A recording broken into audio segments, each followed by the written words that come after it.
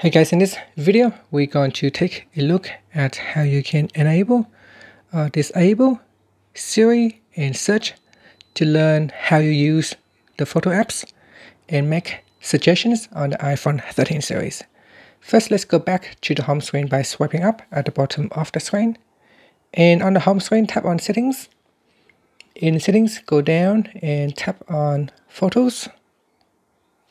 Then in here, tap on Siri and Search. Then tap on Learn from this app. So tap on the toggle button to switch it on or switch it off.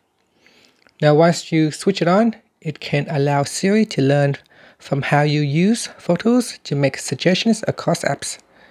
And that's it. Now you can tap on the back key to go back to photo setting, or swipe up to go back to the home screen.